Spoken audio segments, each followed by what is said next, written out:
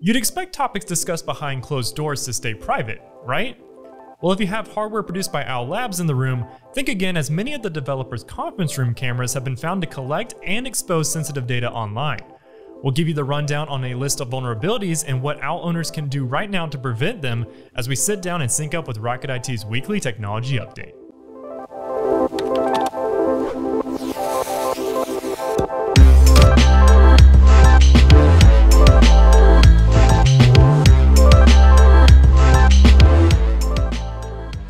Hello everyone, I'm Chris Swinson, Technology Insider here at Rocket IT, and welcome to Sync Up, your new home for trending technology news. If you're familiar with smart speakers like the Amazon Echo, the Google Nest, or the Apple HomePod, picture the Owl Pro as a similar piece of technology but without the smart home functionality.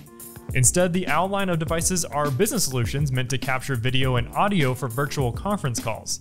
To accomplish this, Owl devices have multiple cameras and microphones adhered to the top, allowing them to capture 360-degree video and audio of the room that they're placed within. Knowing that these devices are likely recording and broadcasting some pretty high-profile executive meetings, you'd expect it to have some tightly secured software, right? Well, unfortunately, it's been proved that this is far from the case. In a recent article published by Ars Technica, it's noted that Owl devices pose a massive risk to connected networks and their administrators. Specifically, the report notes that names, email addresses, and IP addresses of Owl owners are stored in an easily accessible database online. All that's needed to access this information is the serial number of the Owl device in question. In turn, hackers could potentially use this data to conduct spear phishing attacks against high-value individuals such as CEOs and individuals over payroll. Alongside the exposed personal information of admins, images from meeting sessions were also found to be easily accessible in a similar database online. Specifically, Owl devices have what's called a whiteboard feature, which automatically captures and displays what's written on whiteboards during meetings. Needless to say, if you're having a private meeting to discuss business, it's likely you don't want that information exposed online for all to see.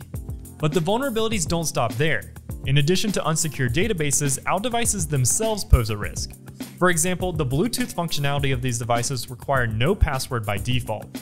In turn, it'd be extremely easy for a hacker within Bluetooth range to control the device.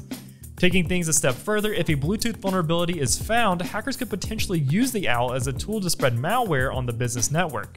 So, what did Owl Labs have to say about all of this? In a statement collected by Ars Technica, an Owl Labs spokesperson said, "Owl Labs takes these vulnerabilities seriously. To the best of our knowledge, there have never been any customer security breaches. We have either already addressed or are in the process of addressing other points raised in the research report." Now, seeing as Owl devices are used by more than 100,000 businesses across the globe, what should you do if you're using one? Simply put, completely turn off the device until at least the Bluetooth vulnerabilities are resolved. In the meantime, look for another option when it comes to video conferencing technologies. For example, while the Owl line is unique in that it provides a 360-degree view of the room it's placed within, brands like Logitech, Jabra, and Kindeo offer hardware with similar functionality. That said, before you launch any recording device on your network, it's crucial to have cybersecurity tools in place to notify you if a piece of hardware becomes compromised. To learn how Rocket IT's cybersecurity service helps businesses remain proactive against these threats, contact us using the link in this video's description. And to stay up to date on trending technology news, hit that subscribe button and the bell to catch us on next week's episode of Sync Up with Rocket IT.